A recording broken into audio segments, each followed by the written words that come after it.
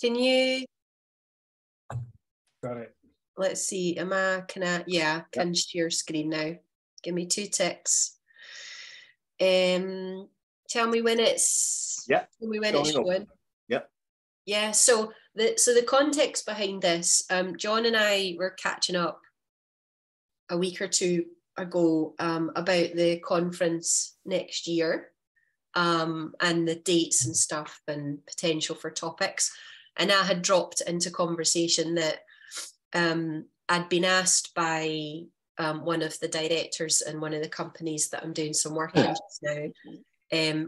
So I'm working in a people team, a people function of about 150 staff. And one of the directors asked me to do a continuous improvement taster session for the people in his world, which was about 40-ish.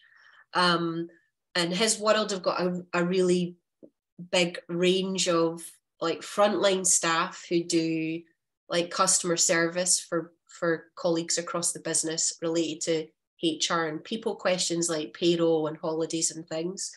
Then he's got middle managers, he's got roles like data and insights leads, he's got case management, which do a lot of like the disciplinaries and things like that might end up going to tribunals.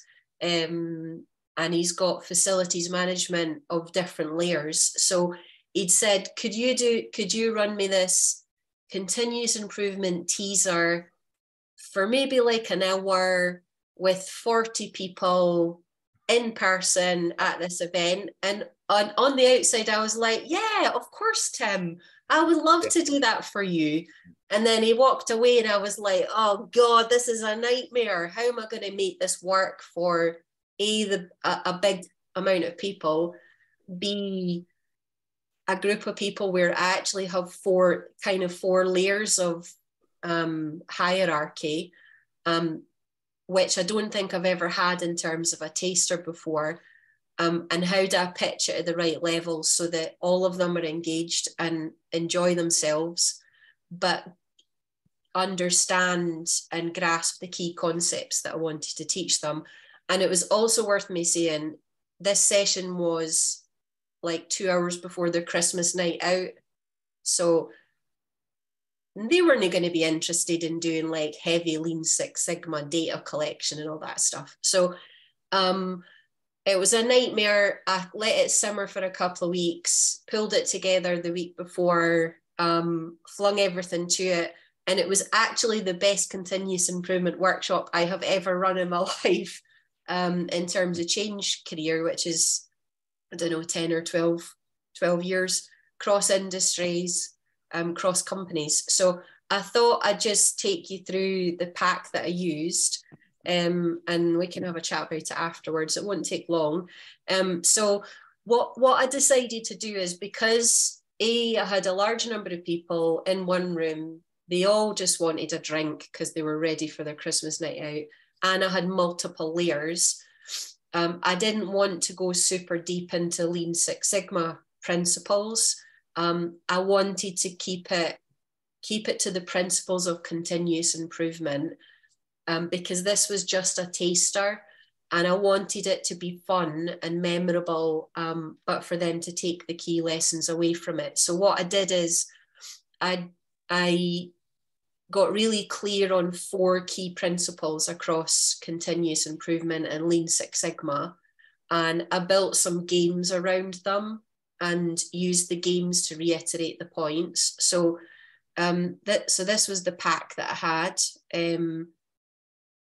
I covered off purpose of the session, so it's to give them a mini taster of the continuous improvement in action, share the key principles of CI, have some fun in teams of 2 or 3, and spend some time with people outside of the world that they normally sit in within the people team. So the first principle, what I did is for each of the principles, I gave the principle first, and then I had a task afterwards that emphasized the principle in the first place. So for all the continuous improvement that I do, regardless of whether it's a master black belt project, green belt, yellow belt, or like a little dinky, just do it, white belt thing with, you don't need data because you just have to fix something that's dead easy. I always am a massive promoter of cross-functional collaboration. So this was the principle that I gave them when I run CI programs for other companies. Usually I run a continuous improvement challenge for 6 or 8 weeks, which is like a yellow belt project with some guided support. And part of that challenge, we usually have 5 to 10 people who do it, who all come from different teams, and they feed into each other's projects. But it also promotes a bit of interdisciplinary learning in a wider network. So that was the first principle. The task that I gave them was to get into teams of 3, but they had to have somebody in their team who they don't normally work with. So it couldn't be all facilities management people. It couldn't be all data people. I asked them to mix it up. The second principle, I said I had some games and tasks for them, but before they jumped into trying to make improvements, we had to take a look at what the current state was.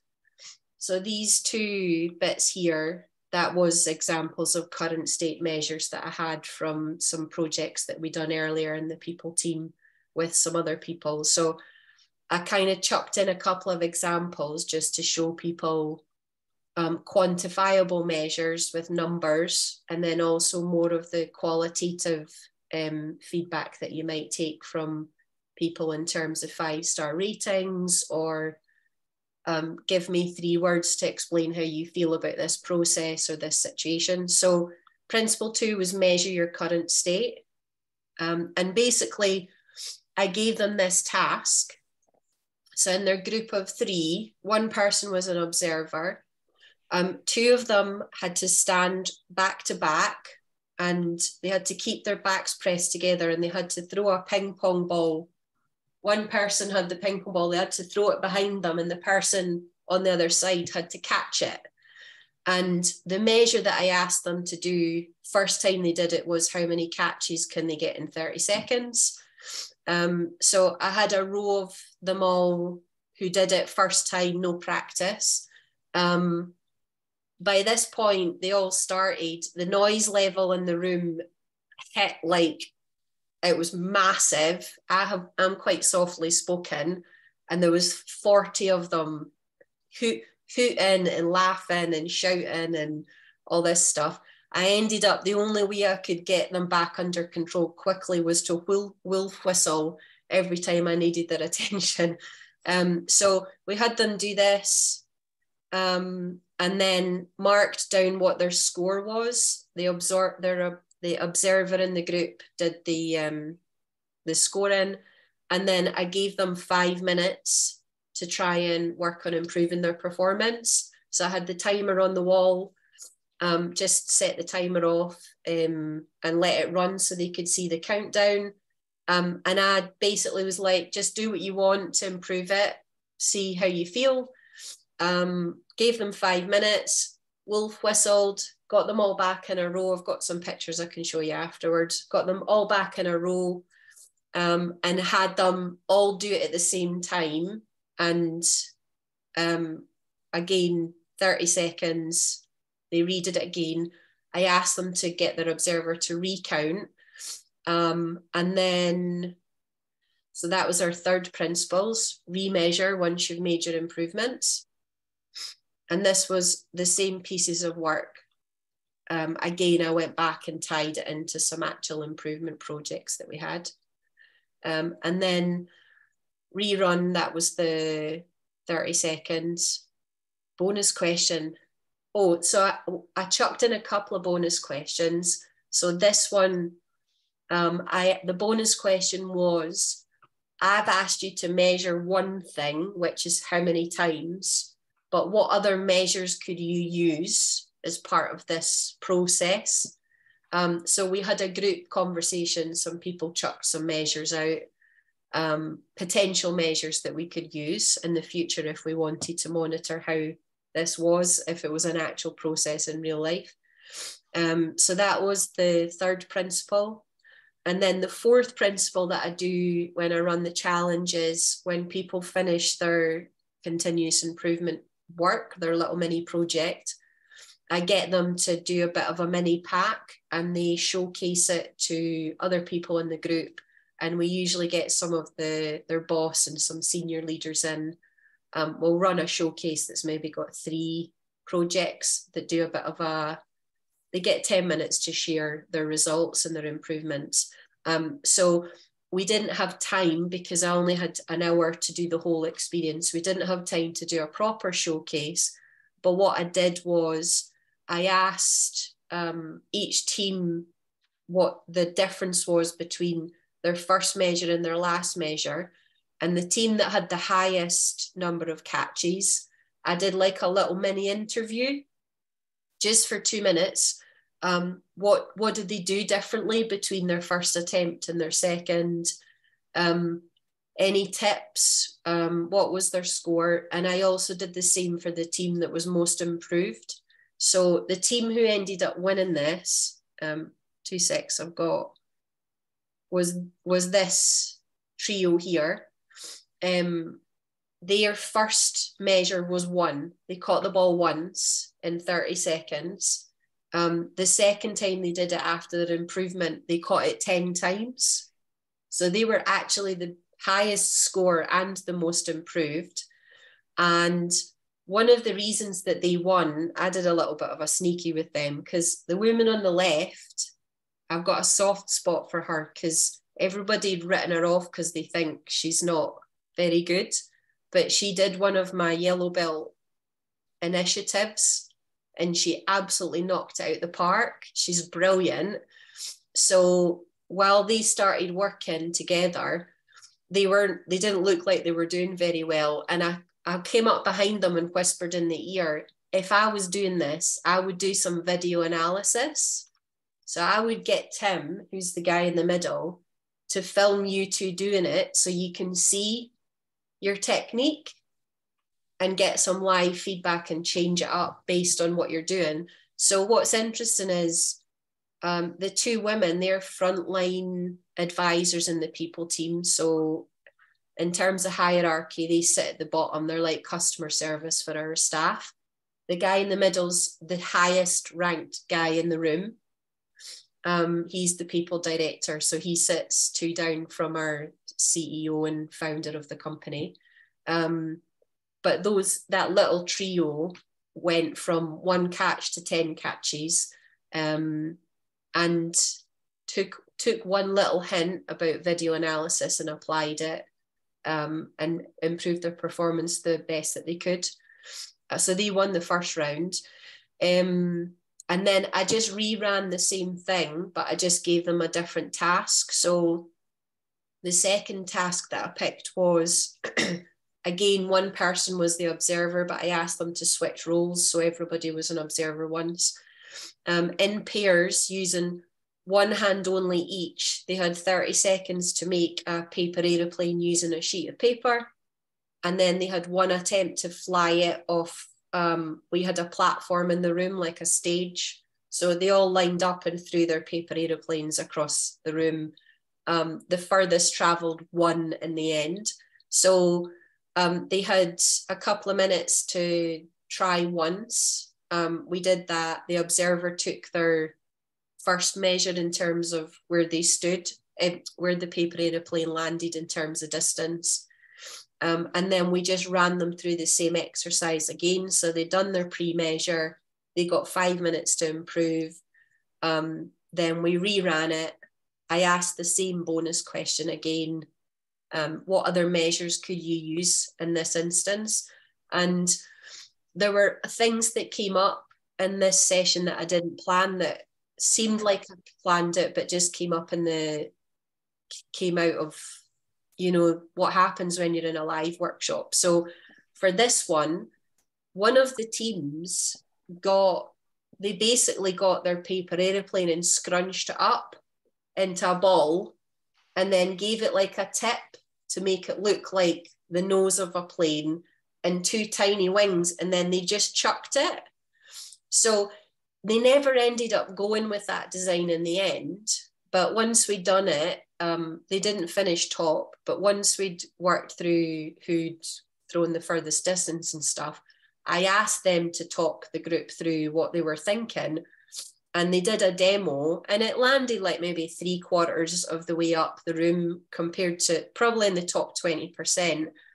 It opened up a conversation about, in terms of the measure that I gave, that might have been a good idea. But if that was a real plane with passengers and pilots, they would have probably died and it wouldn't have been a good experience.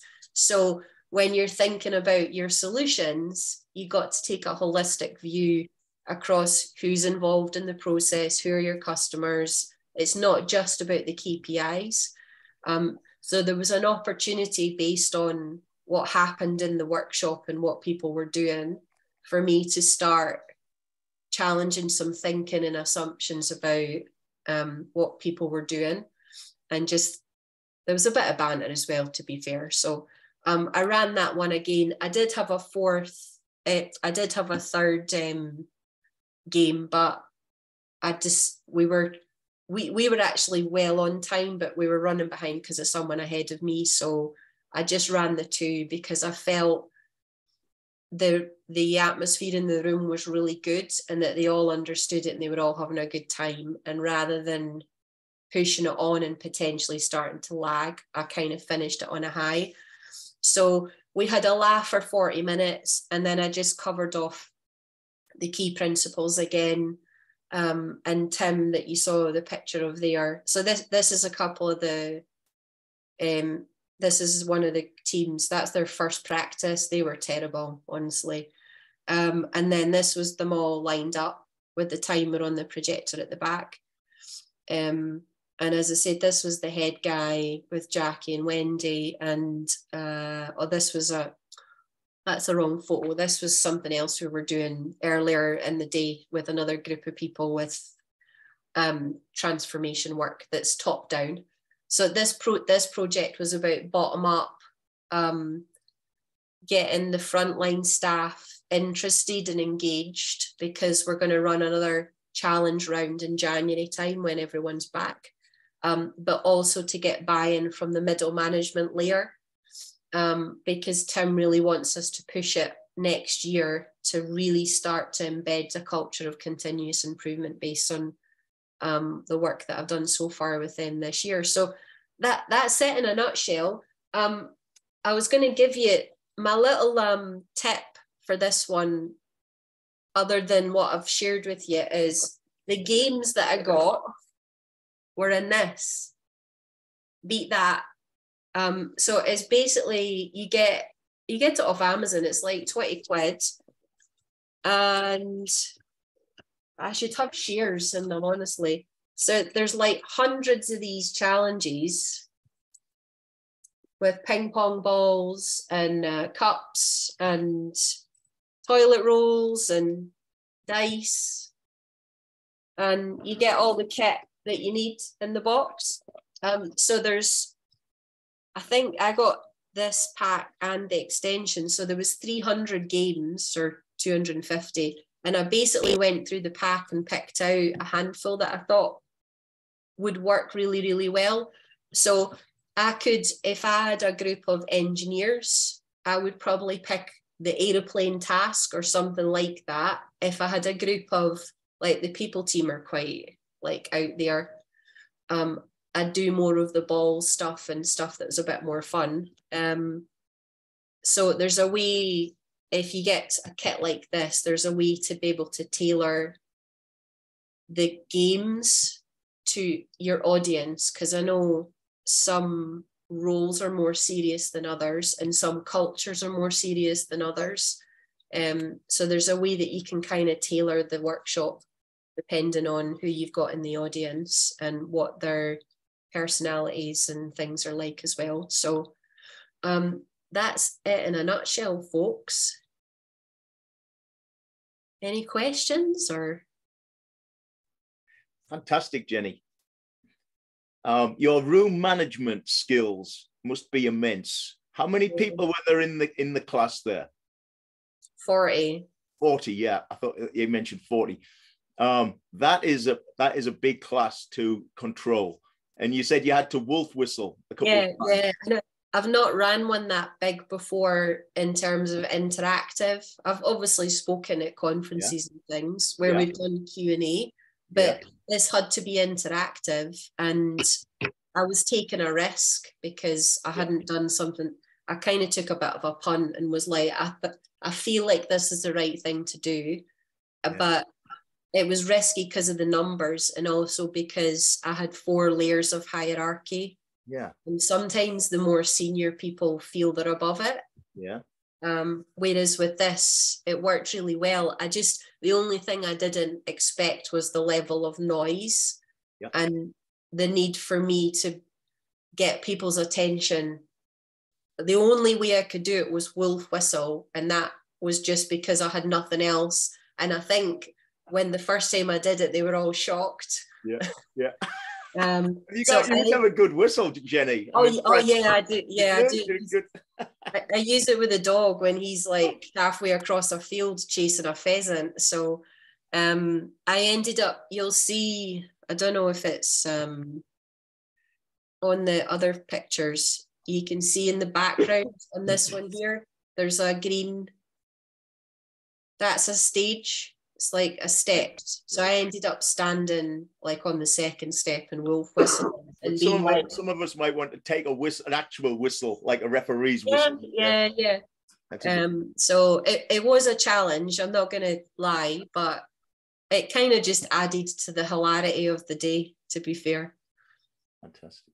And you can see like they're got smiles on their faces, they're having fun. And we've got a record number of sign-ups for the next round. Yeah. Could I ask you, when they engaged you for this session, was this a paid session or was this a taster to see if they wanted you for future work? This was, so I was getting paid for this, but it was more a taster. I'd done some paid work with a smaller group of people. And then the director that was there was really keen to expand, to raise a bit of awareness about the good work that has been done, and also basically that he wants everyone in the people team to be doing this stuff on a weekly basis, on a regular basis. So it was a bit of an introduction, and then it'll mean more paid work next year. And as I said, I actually have too many people signed up for our January round. There's too many people for me to be able to support. So I'm having to see if I can find somebody that will also like co-lead on the coaching and things like that to get more people through it. So for it being a bit of a punt, it worked at best workshop I've ever run. Well, Jenny, to make a comment, thanks for the game, by the way, the ideas of the games. But John, I think one of the things we need to do as a group, we all have various exercises that we use. The one Jenny talked about with the paper plane, we do one, Jenny, for engineers, but it's a video and actually tells them how to make the plane. And from another piece of paper with an elastic band, we make a launcher to actually launch the plane.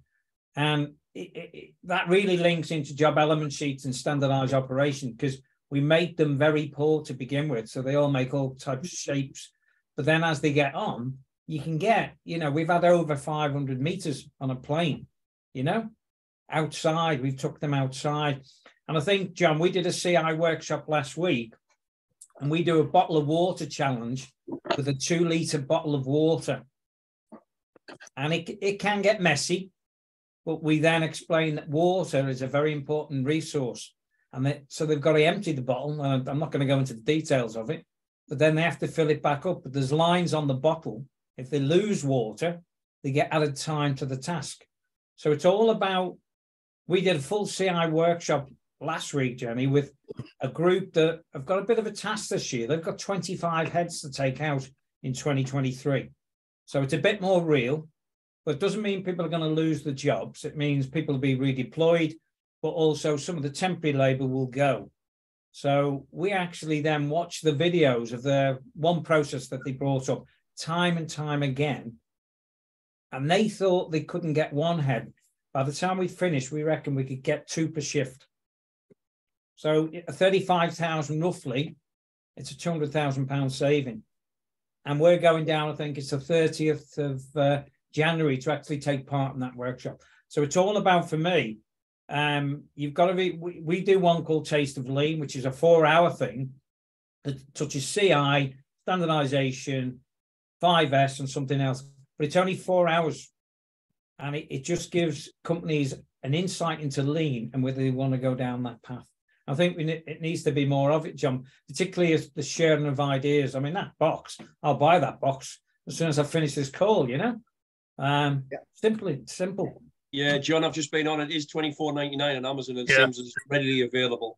Yeah, John. I was going to say, I've put it in the chat, Jenny, but that's a brilliant idea.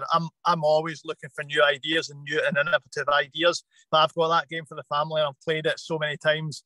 And already I'm thinking about the number of games that you could create, you know, especially around about, you know, Six Sigma and process improvement there.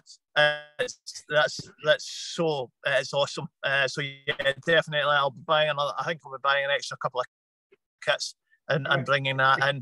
And also just John, on back of what you're doing, I'm doing 2 taster sessions this month. Kind of 3-4 hour sessions, but yeah, kind of looking at kind of ways of how I can make it a bit more fun and interactive with those kind of games. So I might feed some of those in as well. So no, good job. It's how you get that message over. We've done one, you know, when you explain a histogram to white belt, yellow belts, they're a little bit, where do we go? We did one with pieces of wood that we've cut up, 45 pieces of wood, and they measure them and stack them. And they can see how the histogram's built. And the final challenge is to mix the wood and the quickest team to build a histogram. It just gets it over much easier. Yeah.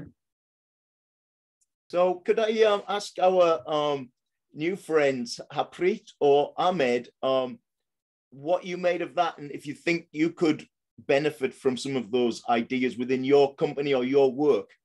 Maybe. Yeah, absolutely. I think, Jenny, brilliant ideas on those games, isn't it? And you mentioned about the paper plane. I think that's something I've done it before. Recently, because where I work in Wincanton, we're doing introduction to CI for a company called Screwfix, which is a local DIY. And what we have designed is we have got nuts and bolt mix up. So we're asking the guys can you create this nut in 5 seconds in the mix? And I think that's something we're doing to show 5S. So it's like reducing the number of repeaters of the nuts and bolts and extra washers as well. So that's another interactive game we played, and that went really well with the people as well. It's quite fun. Again, Lego, I think I'm sure everybody has tried Lego. There's a lot of fun stuff we could do with Lego, but these games are really good. What you mentioned about it doesn't cost much, isn't it? It's very easy to do, to replicate anywhere, and it creates a lot of noise, isn't it? Which is good, gets everybody's attention. Everybody wants to know what the noise is coming from that room. They all want to know what's going on in there, isn't it? Yeah, exactly. I mean, I think that probably the beauty of the whole thing was it was so simple. Like the games were simple, which meant, and the language was simple, which meant what people remembered was the 4 key things that I said, and that was it. And one of them about cross-functional teams, they didn't really need to remember that because they were living it with mixing up with other people. And you know, I saw those people talking to each other at the Christmas night out, which they probably wouldn't have done before the workshop because they probably wouldn't have spoken to Sunday in Data or FM or whatever. So really, I was only asking them to remember 3 things: measure, do your improvement, and measure again. But they all come away, and whenever I ask them, whenever we've had a chat about improvement since, that's the things that they've learned, that's the things they've remembered because the concepts were so simple. So I think that was probably it was just so simple, but so successful. That's probably why. Jenny, you didn't mention PDCA at all, but that could be expanded into a PDCA. Oh yeah, completely. Yeah, I only had an hour. I had a lot of people, and it was just before their Christmas night out. So I thought, just take an opportunity while the directors asked me to do a taster. But in an ideal world, you could tag this on to the front of a longer workshop, or you could do it as a week one taster, and then if you're doing a follow-up, you just do a reminder for a couple of minutes. Right, who can remember the 4 principles? Right, now let's go into one of the tools, the Lean Six Sigma tools. So in this session, the slides you saw were pretty much the slides I used. I just took out a couple of images that the company uses for their values. Other than that, everything you saw is what I use live. Yeah. And Ahmed in Iraq, could you comment on the benefits you could see from this at all? Yeah, definitely. I'm happy that I found the post on LinkedIn and joined you guys. So we do a lot of continuous improvement. I know it's more of an engineering process, safety related, but these type of I would say sessions that will help understand the key elements, like what Jenny just mentioned a few minutes ago, that people will benefit from. So I'm really excited to. I will try it. I will use the link that you shared in the chat, and I will try it. Yeah. Fantastic. And we have Saad join us from Pakistan. Saad, hello, welcome. Hello, sir. How are you? Hello, Saad. Well, yes, we just heard from Jenny, I think, but good for you to catch up with some of the comments, Saad. Yeah, all right. He's probably in a busy room. Okay. Has anybody else got any comments, Chris? Yeah, I have a question for Jenny, if I may, please, Jenny. Absolutely love those activities. Absolutely with you that I try to give fun activities in my classroom trainings. I haven't found activities so far, and thank you so much for ones that are really snappy, that you can do in 5 or 10 minutes. The real difference with these. My question to you is, I still have clients who, because of their geographical distribution, are still looking for online training. Have you happened across, have you heard of any activities, once again, that are highly interactive, following the principles you've just described, but that work in an online environment using, where people are basically like we are today on Zoom? Yeah. No, but maybe that's something that we could co-collaborate to create. Yeah. Sorry, I've used something called Mural and Miro. I don't know whether online collaboration tools, isn't it? So I think where I've played pizza making game for Lean. So you have your bases of pizza, you add the toppings. I think you probably have seen the paper version of that, but that's another really good collaborative kind of like a place where anybody can join free. You don't have to sign up, but the person who is facilitating that workshop will need a license for that, and then people will join in and you can play interactive games as well on there. So it's called, one is Mural, the other one is called Miro. Okay. And Harpreet, on both of those as well, they're free to have a license, for the facilitator. They don't cost. You can have a basic license for free. Yep. And they're both good tools. Yeah, I think the basic version gives you 1 or 2 sheets you can use, but I think on that you cannot have unlimited people coming and joining. So I think this got a bit of a gray area to it. But I think if you have the license, I think it's not that expensive, probably about 5 or 10 quid a month, and then you can have unlimited people joining in, unlimited sheets as well. You can have it in there, so it's worth having that. Both of them, either one of them, brilliant tools. I've used it in COVID, running yellow belt courses on that. Yeah, no, it's good. Hey, Chris, because that is a question I've asked as well, and to answer your question, I'm still struggling myself. I'm currently running a series of online courses. The feedback I'm getting so far is good. everyone's loving it. But it's painful. It's painful to do, online training. I don't enjoy it because it really is dry. I find it really dry, and the exercises I've got, because I've done them about 5 times now, I'm really bored with them. Yeah. But I've got nothing. I've found nothing else. But I'm just going on the basis that the client's happy, feedback's good. But yeah, I'm still asking that question myself, Chris. Looking for interactive games that we can do, online, but I don't think there's many. John, maybe we could have a couple of sessions, design sessions at the conference. Yep. We could have a little competition. Yeah. Okay. 2 workshops, see who can come up with the best online yeah. game, Lean Six Sigma game for training. Make it an agile competition where they get minutes to come up with a prototype, they demo it, and then they get 10 minutes to improve it. Make it an agile kind of. Yeah. I want to add something. Actually, hi, sir. Yeah. Yeah. Hello, sir. Right now we are. You can say that we are running a gamification series in Pakistan. So I'm also planning for the gamification, or we can say simulation games, social game, like you can say Ludo games on related to Six Sigma statistics and all that. So we can introduce some simulation games, online games related to Six Sigma or continuous improvement, linked with the testing, or you can say teaching. Like my suggestion is that.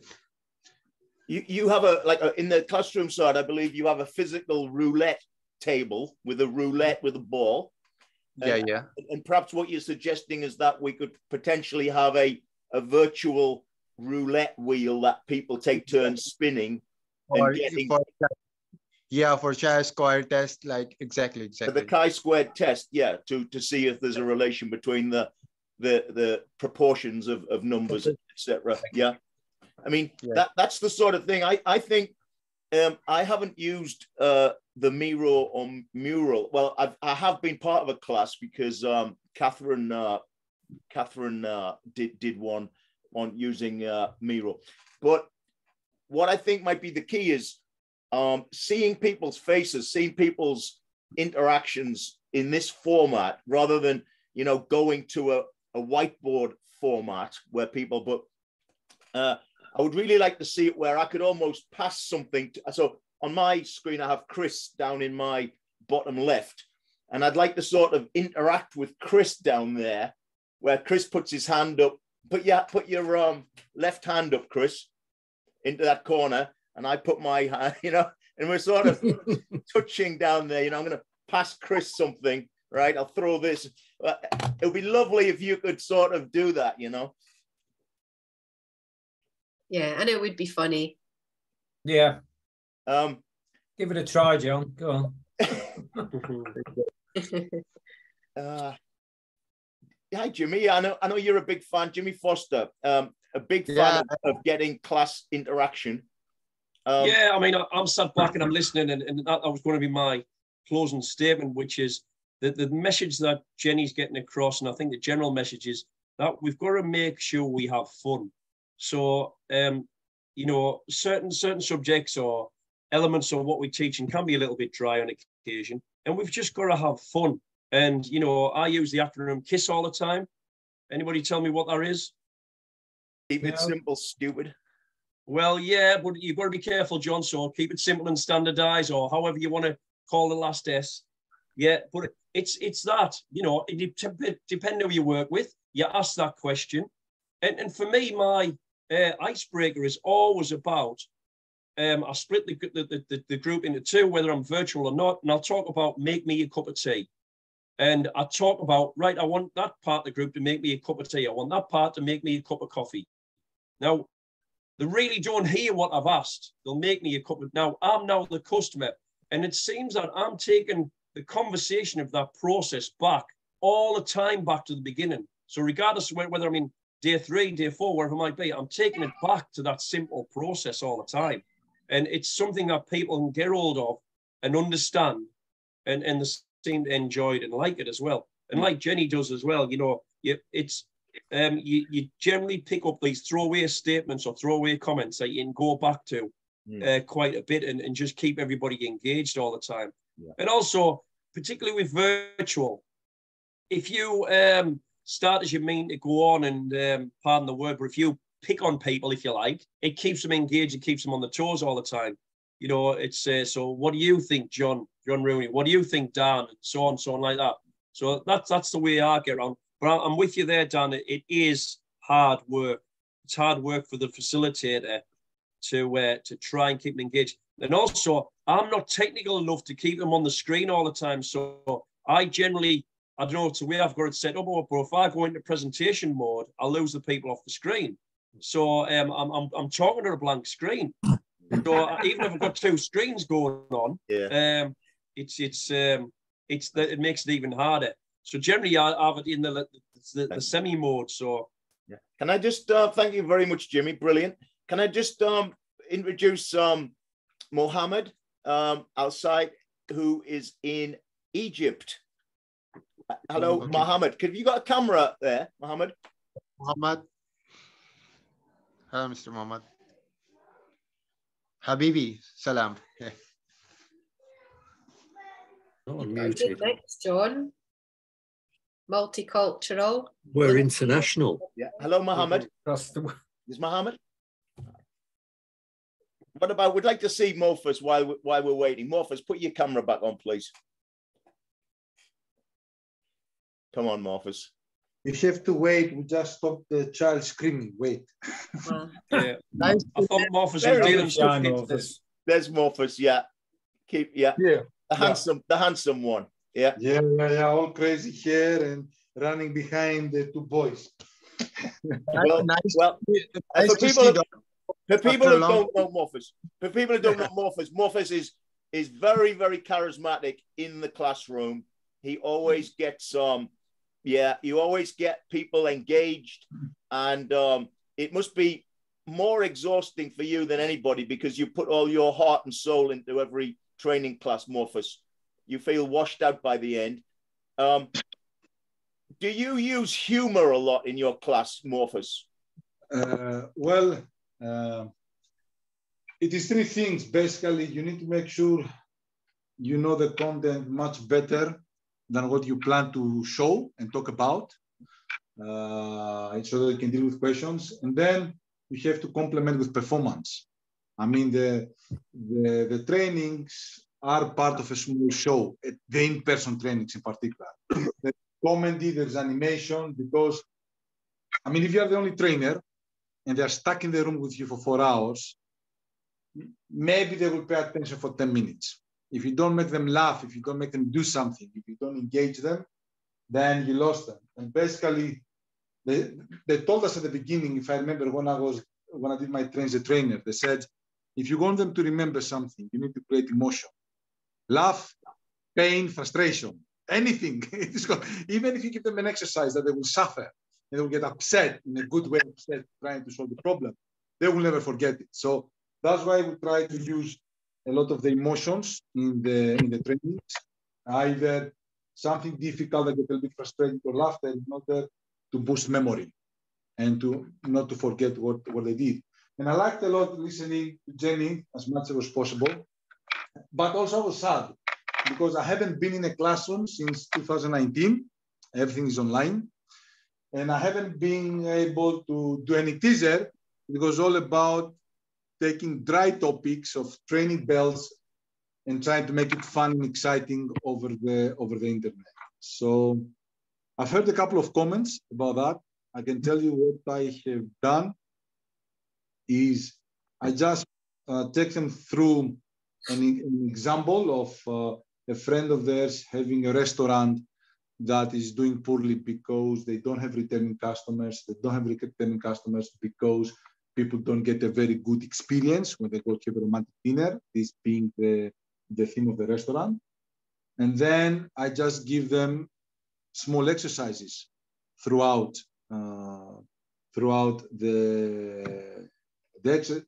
training using this kind of case study. Sometimes trying to make them humorous, sometimes in a more serious mode. in order to keep them focused and engaged. Because doing this kind of technical trainings online, you can easily lose people. You can do a lot of fun and animation in person, small comedy, but online is a different beast that you have to manage. Thank you. Yeah, just get a big bowl of chocolate, as I say, whatever works for you, chocolate or some alcohol. Yeah.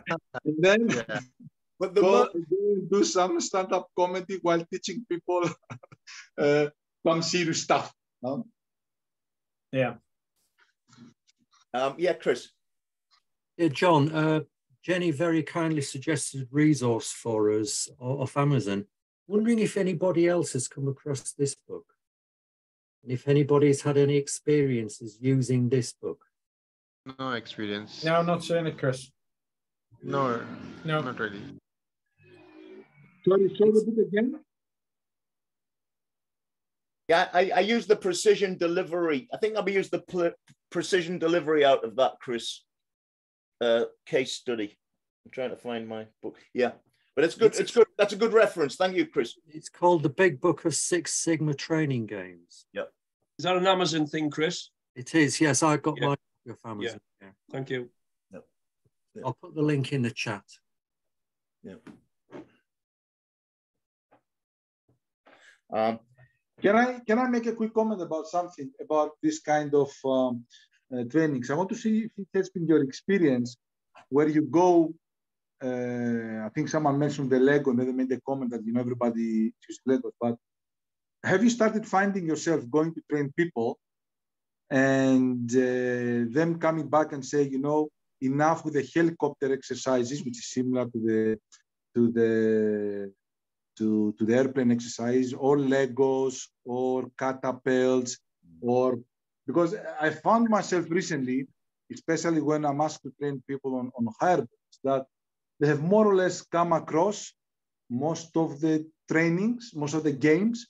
So then it becomes a bit more challenging to find a way to animate them in something completely different than what they have seen before. Yep. Yeah, you have to be careful with repeating some of the games. That's why Jenny's the ping pong game. Have you heard of that one before? Because that was new to me. Throwing ping pong balls over your shoulder. And one of our suggestions, I think, is to collaborate to produce in one portal, perhaps, all of our ideas for classroom games. Because I think I invented one that hadn't been used before just the other week in tossing pennies from about 3 meters to a wall to try to hit a target on a meter strip, and producing a data set out of that, the position of the pennies. Things like that, we could just take a couple of photographs and some basic instructions and have a database of games. And I think I will take that on to provide that portal. John, can I do a follow-up question on the exam that you mentioned, and maybe the rest of you can comment. Yeah. The challenge that I have with games, and to an extent, if I'm to be honest, I have reduced them a lot. All right. Because I'll tell you why. Because from one side, the companies are pushing to reduce the training hours because they don't want to commit people for a lot of hours in a classroom, either online or in person. Right. But the games do take you a lot of time. Okay, because it's a fun way to learn if you have time to do it, but then for them to understand the game, do the game, play the game, debrief the game, the amount of time it takes when at the same time the client is trying to minimize the training hours, there are sometimes for me is an impossible equation to manage. And I don't know if you have encountered this challenge or not, because training hours keep reducing. I've seen some of the training hours you mentioned. How much time? In the past, we were spending 4 weeks for black belt training, maybe full 40 hours for yellow belt or for green belt, but you don't see this anymore. Like the times that people are devoting are almost half than what they were doing in the past. Yep. So I agree, especially for a certification class. I think your point to get through the body of knowledge for certification within 1 week you don't have a lot of time. So yeah, it's a luxury because the to have. teacher, Yeah. The thing is that. Yeah. Sorry. It's a luxury to have a class where there's no expectation for a certification in a way. So if you're doing just a class on CI or the one I did was on SPC, Statistical Process Control, and there was no expectation of a body of knowledge. So we have to differentiate, I think, between these more open-ended classes that we're allowed to take and those that require you to get through a certain amount of all the different topics that comprise a green belt or a yellow belt. Yeah, because I remember now, I had a lean class that they were not necessarily a certification coming later. I brought them a catapult. We do process mapping. We did root cause analysis, a fishbone, 5 whys. But there was a luxury of time when you have this kind of setup to spend more time on the game. Right. So when we talk about good practices, maybe we need to distinguish good practices where, as you said, you have maybe a teaser or you have maybe 2 days where you try to pass to teach some concepts, basically, and then different type of games or ideas when you have a certification class, because those you are very, very tight on time. And the luxury of is not there for some of the games. But Morphis, I think Chris said it before, it's having games in the bag that you can switch. You know, when people have been on a course for a number of hours, they do start to go down a bit, and not necessarily just getting a principle, it's just to get them up off their feet, do something for 15 minutes. Yeah.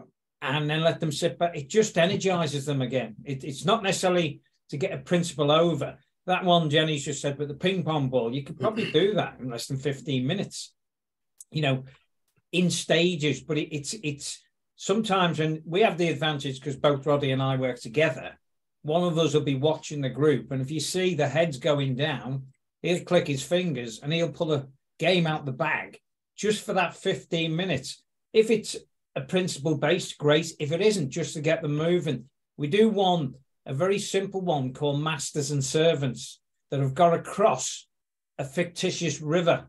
However, the servants can't, the masters can't be outnumbered by the servants. I won't tell you anymore. It's fun. It gets them going. It gets them thinking. It gets a flip chart going. It just gets them thinking outside the box. And it's, I don't know, 20 minutes, you know? Well, simple as that. I get this. Energizers, I get them in a classroom. I have plenty of those. But I'm thinking now, if you do it online, have you tried to play these things online? No, Morphis, no. I think we've gone back to the point. I haven't done online for over a year and a half now. We do everything at source. Online, and I think we said it again, it's how do you engage people? How do you get them engaged? Because they're sitting in their own room. I haven't got the answers to that, to be honest with you. Yeah. I'm going to, for the benefit of those that have to leave right now at the 1 hour point, yes, I'm going to just sum up very briefly and thank everyone for attending. I think the word that resonated the most with me was emotion. I think the fact that these games bring emotion into the classroom, and Morphis said, with emotion, it makes memory. And Jenny also was pointing to that fact. So I think this is what we're missing in the online training, and we have to try to bring more emotion into online training. You know, just the fact you have your camera on gives more emotion. There's small incremental steps you can take to bring more emotion into online training. But in the classroom, definitely the point Chris makes sometimes, and John, you have to just have a short exercise for energizing the class, for getting them up and doing something, getting the oxygen to the brain. And it might not have to take so long, but it's just something to get them moving. Correct. We've all got great ideas. Saad in Pakistan's been doing a lot of gamification, and John Rooney does, Chris does, Jimmy does. We all, and I think what as a takeaway from this, I will make it a point that ILSSI will facilitate some sort of collecting of game ideas. You never know. I mean, Chris, I do have that book, and it's the sort of thing we could even put an ILSSI book together, right, of games. So anybody can stay on. I have more minutes to stay on, but I just want to officially thank Jenny Davis very much for her time, and give Jenny a round of applause, please. Thank you. Great discussion as well. Highly enjoyed it. And what will you be coming to Bucharest, Jenny? Yes, I just got to get back with my arrival dates and stuff. Yes. So yes, I'll be there with you all next year in person. Yes. So we're having a conference in March in Bucharest. Anybody that isn't aware, and you're very welcome. Saad is going to try to be there from Pakistan even. Okay. Aren't you, Saad? Yes, sir, exactly. I'm also coming. Good. Could you share the details, John, please? Absolutely, Harpreet. Yes, absolutely. Special thanks to John for setting this up, John. Really appreciate seeing everybody again. It's been too long. Great to see you. Good to see you, Jenny. We'll do more like this. As I say, anybody will officially close now, so that people don't feel it's impolite to leave. So please, thank you for attending, and stay with the community and keep up with things. So I'm very happy Christmas to everybody. Merry Christmas. Merry Christmas. And Merry Christmas. I'll stay on. I'll stay on for a few minutes in case if anybody wants to chat. So if anybody's got any questions for me or anything, yeah. Thank you, Jimmy. Thank you, Ahmed. Thank you, Chris Latham. Thank you, Dan. Thank you, Saad, John Rooney. Take care, John. Thank you. Thanks, guys. Thank you, Morphis. All the best. Thank you, John. Have a good one. Have a good one. Morphis. Yeah. Merry Christmas all. Merry Christmas, Chris. Recover soon. Yeah. Thank you. Yeah, I hope you feel better. Yeah. See you in Bucharest. Thanks to Jenny as well, mate. You think you'll be able to get there, Chris? Yeah, I know where it is as well, mate. So I might also have some other business out there at the same time. So brilliant. If you want a little case study, I'm not promising anything because I might not be able to share it, but it's an interesting place. Yeah, well, Chris, you'll be there. Saad's going to be there. Jimmy Foster's going to be there. Chris is going to be there. I'm going to be there. Jenny's going to be there. Dan, I don't know whether you're going to be able to make it. I know you made it to Cambridge last year. Not sure right now, John, but I'd love to get out there, but it'll be depending on client work. Right now, it's looking like client work might take priority. Sorry. Oh, right. But I'll know nearer the time. Yeah. It's quite simple. The instructions actually, Harpreet, ILSSI.org, and in the conference menu item, you'll see the, ILSSI.org, and then the conference menu item, you'll see Bucharest.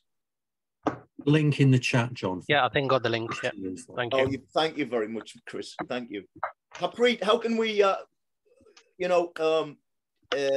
involve you more? How can we engage you more? You are a trainer and consultant, is that correct? Yeah. Bit of both. Yeah, over the years. Yeah. So in the last role when I did ASOS, the clothing company, so I did quite a lot of online training during COVID, and like I was saying, I was doing yellow belt training, but that was through LCS rather than ILS. Yeah, LCS. So we did some training, and I think most of the training I had 10 to 15 people online, but it was highly interactive because I was always asking surveys or questions on the chat box. I want everybody's response on theirs. It could be something simple like, does anybody know about lean principles? Have you heard of lean principles? How many are there? 3, 4, 5, can you guess them? And I think these kind of notation, these kind of checks every like 10, 15 minutes is really, really good. And then most of the training I didn't do on PowerPoint. I did it on Mural and Miro. So you go on the interactive dashboard and what you're doing is you're just playing some games and using post-it notes. So when you're asking questions and you're explaining something, you're moving post-it notes around. And then what you do is when you're doing any exercise, I tend to split people into different rooms as well. So you are a room of 3 or 4 people. And then what it forces people to collaborate, forces people to input something or say something.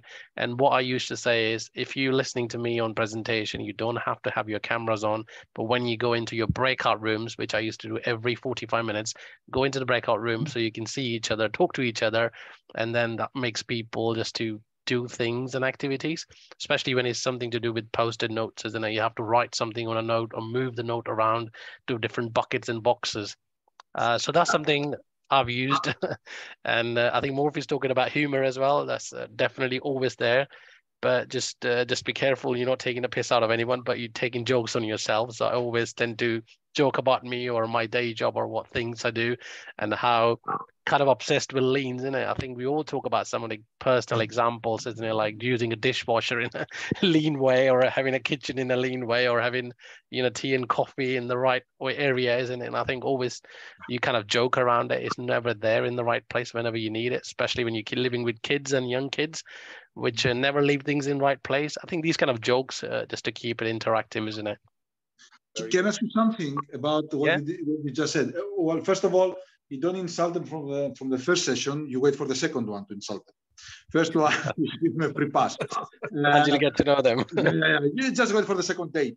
Especially if you stay with them 10 sessions, that I do. By the end of the 10th session, I even know the credit card number. Now, I want to ask you about splitting them in rooms, okay? Because when you split them, your experience, when you split them in a physical room, it's easy for them to follow who is lost and who is working and who is not. Assuming you are a single trainer alone, if you split them into 4 rooms, let's say, do you then hip hop per room and try to figure out who is lost or not? Because I tried a couple of times and it was so frustrating because not being able to see who is lost and who is not became like a carousel. I would keep hopping, trying, this kind of, when you go in the circus, and you see someone spinning plates. And while you fix one plate, the other one is going to fall, and you have to run, go to the other room and try to put them back on track. What has been your experience in having them in virtual rooms? Has it been running smooth, or you find yourself like the setup that I said, running around trying to make sure the plates don't fall down?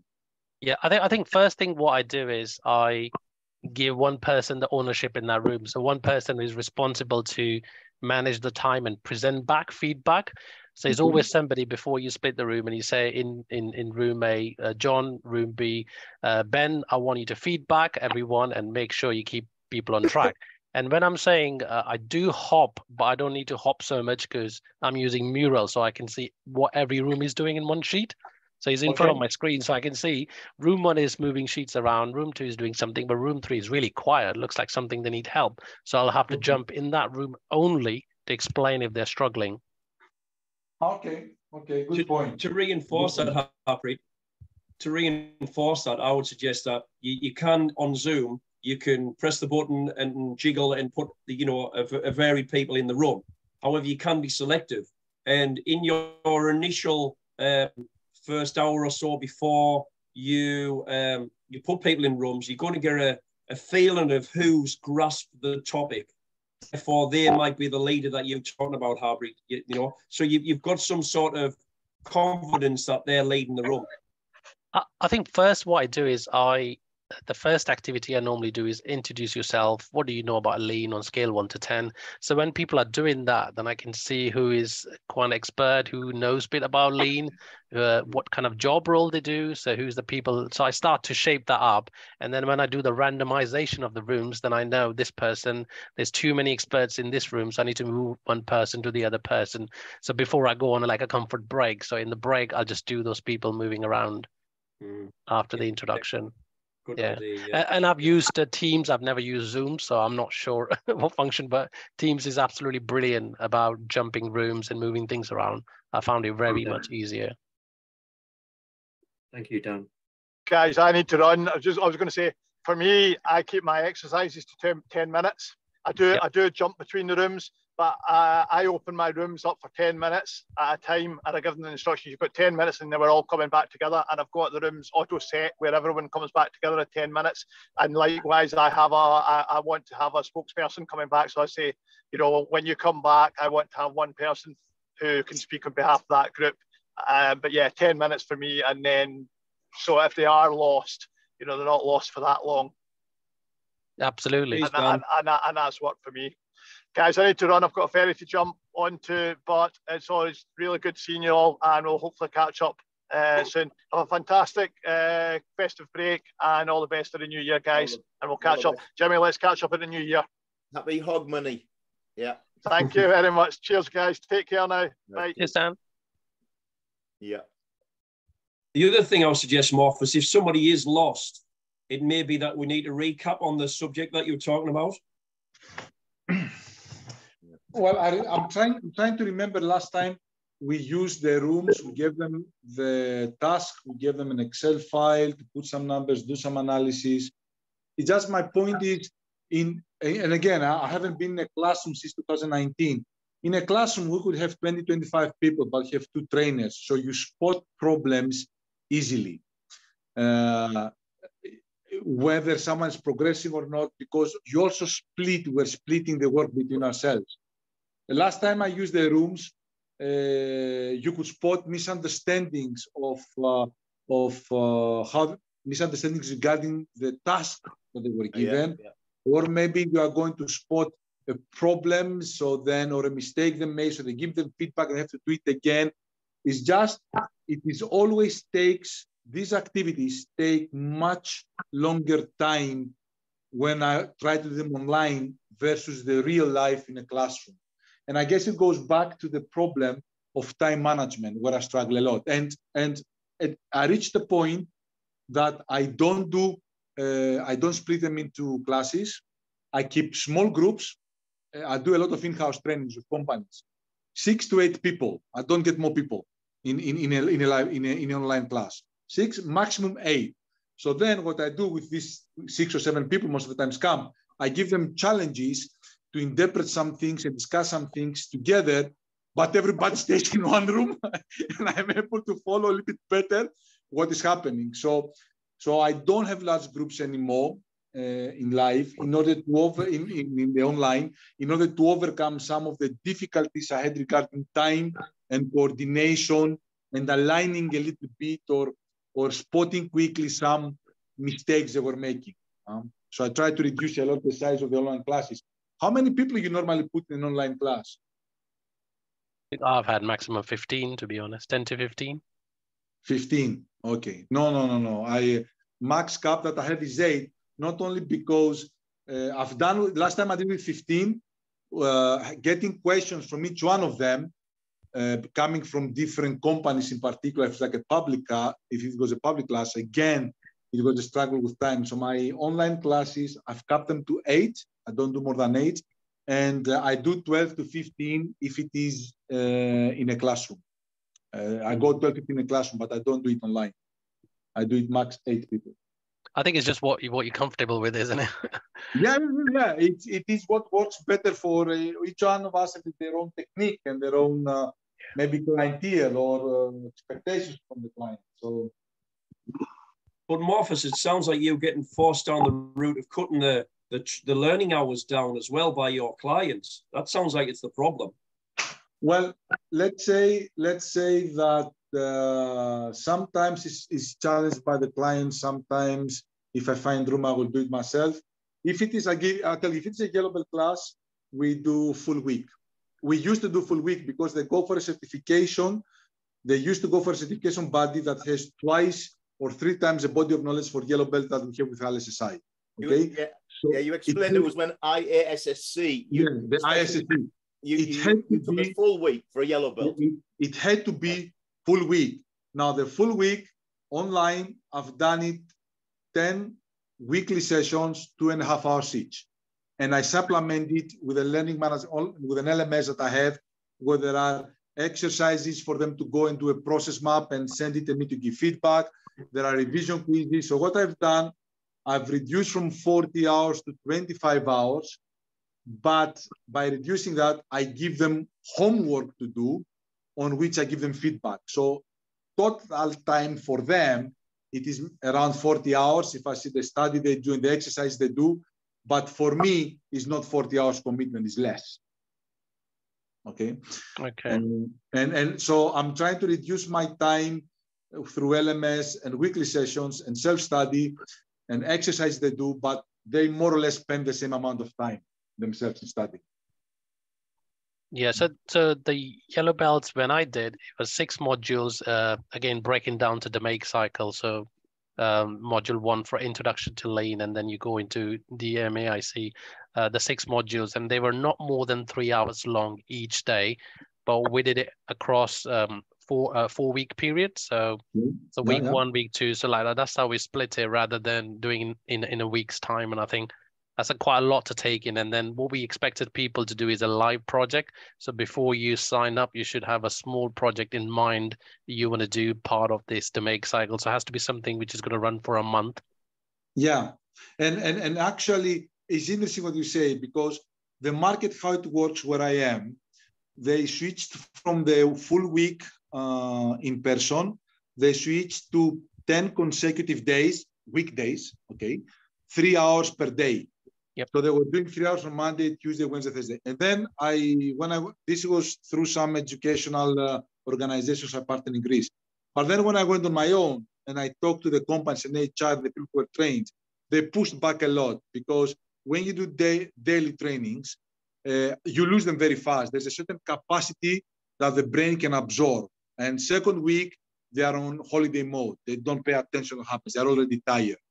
So what I've done is, at least with my corporate clients, I've negotiated and they accept it, that we need to spread it into, let's say, 10 weeks for green belts, 10 weeks for yellow belts, 12 weeks for green belts, and 15 weeks for black belts, in order for me, if they don't have projects, because again, most of them don't have projects, which is frustrating. They come to black belt training when they have been certified as yellow belts and green belts, and some of them have not even done a project.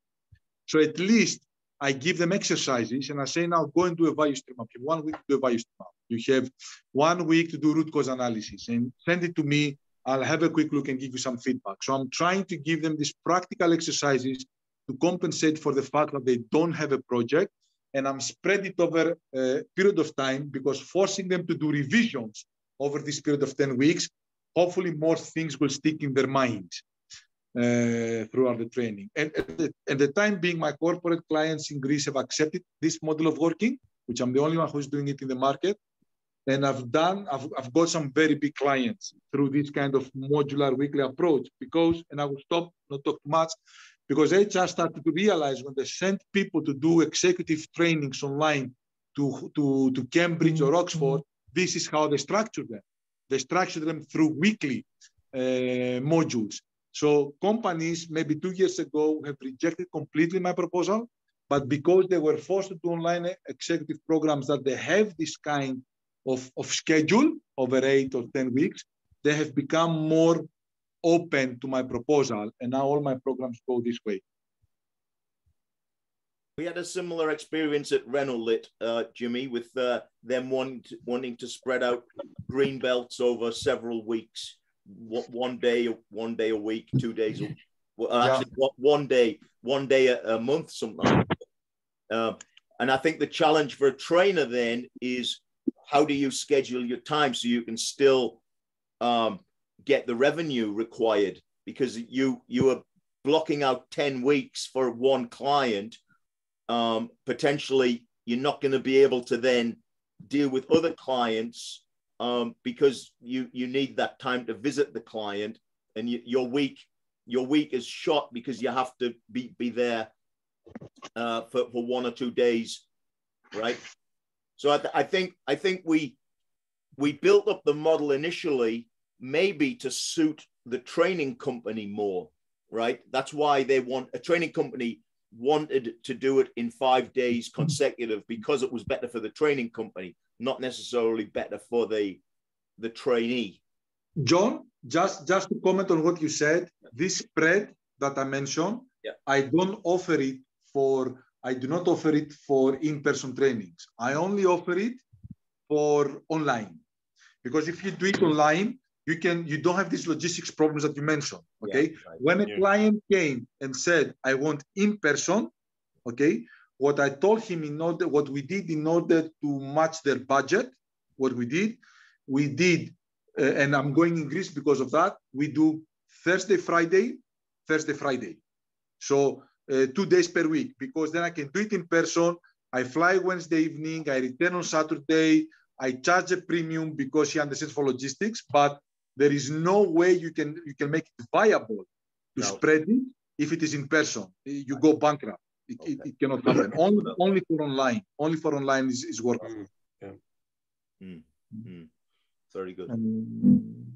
We run seven trainings in parallel. 2 trainings per day, Tuesday, Wednesday, Thursday, and one class on Monday. And this run for 4 months, like that. The last 4 months. Sorry, 7 different clients in parallel.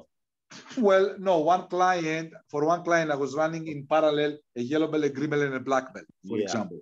Yeah. But when you do it online, we reached, I don't think it's smart to do more than 7, and 7, I brought a second trainer to help.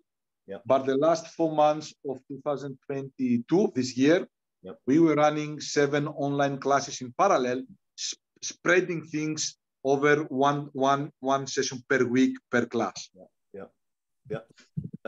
And we had a little bit of luck in the Northeast to some extent, that we found 2 clients, myself and Jimmy, that were within 1 hour's driving distance.